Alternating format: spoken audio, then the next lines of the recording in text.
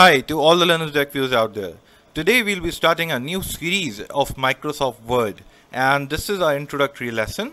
So in this lecture we'll be introducing you with the interface and what are the different features available within Word screen.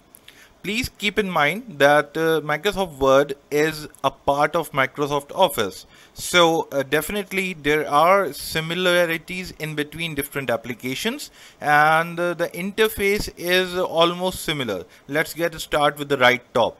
So here you can see these are the Windows controllers, as you must have learned within Microsoft Office applications. So this is the close button, the maximize button or the restore button, and then we have the minimize button.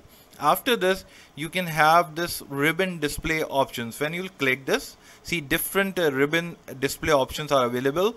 Either you can select an auto hide ribbon, show tabs, and show tabs and command. Let me practically show you if you are watching this video for the very first time.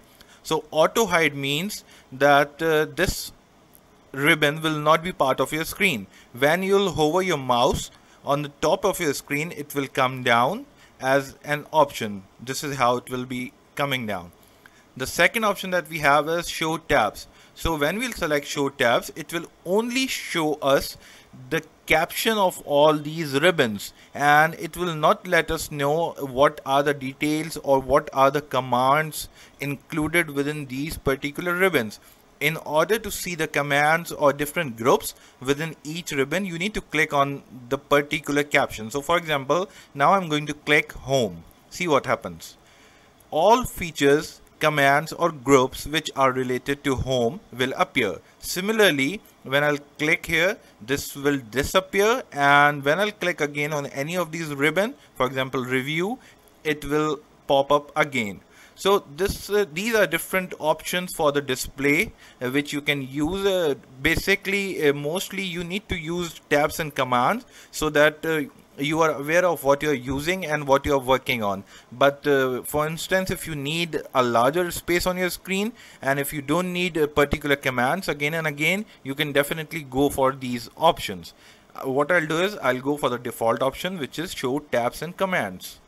See, now the tabs, which are called as ribbons as well, and these groups or the commands will appear no matter wherever I'll be clicking on this particular screen. See. So this is the third option. On middle of your screen, you can see the caption or the name of this particular document. As I have not saved this document, so the particular name or the starting name, or you can say that the default name given to your document in Microsoft Word is document 1. Similarly, if you create a new document, it will be called as document 2 and so on. So the default name will be document followed by the sequence of that particular document. Then you'll have an hyphen sign followed by Word. On the left hand side of your screen, you can see these are the different options. This is called as quick access toolbar. These are the options which you think or your team actually frequently uses, and you would like to place them on top of your screen so that you don't need to go into the ribbons and you don't need to fetch out the details. You will have all these options right in front of you. You can definitely click on this drop down menu and add and delete within these quick access toolbar. For example, if you think that you or your team is frequently using an option which is email, so you can check this email option and this email will now be part of this quick access toolbar. Similarly, if I do not want this email or any other option, I'll uncheck the box or the particular option and it will disappear. So this depends on the requirement and it depends on which team you are working in.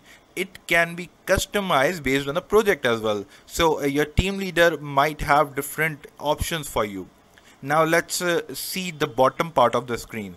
Here you can see that the very first information that we have is actually the page number. So it is actually telling me that currently your cursor is on page 1 out of 1. This shows me that this document has a total of 1 page, and currently my cursor is on page first. If you have multiple pages, the values will keep on changing. just beside this page number you can see 0 words. This number actually shows how many words your document has. Currently it has 0 words. Let me write something on this. This is my first document. As you can see, as I'm writing, you must have noticed that the number of words are changing down. So I have actually written 5 different words. Let me increase the words, and please notice that it will increase with respect to the amount of words I'm adding to my sentence.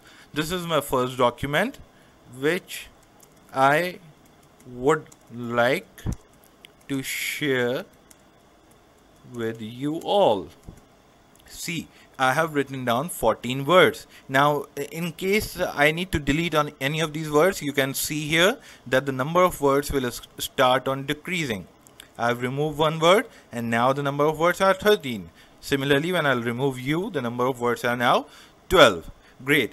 Just after this number of words count, you can see that you have a proofing box here. So once you have written down your document, you have the luxury to actually check different options. You can check the spelling errors, you can check it grammatically, and there are several options, and we'll guide you when we'll be performing different actions later on. On the right bottom of your screen, you have similar options. The first option that we'll be discussing here is zoom in and zoom out. So in case if you would like to adjust the size of this particular document, you can always change it by either zooming it or zooming out.